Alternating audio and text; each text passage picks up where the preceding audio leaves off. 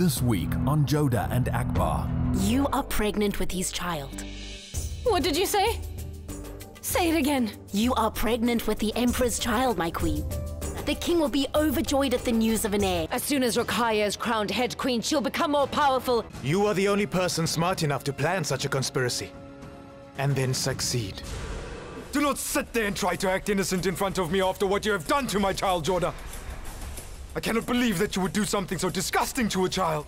You and your brothers plotted to feed Queen Ruqaiya the saffron that you spiked was poisoned, so that the baby that she was carrying in her womb would die!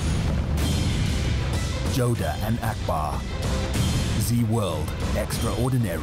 Every day.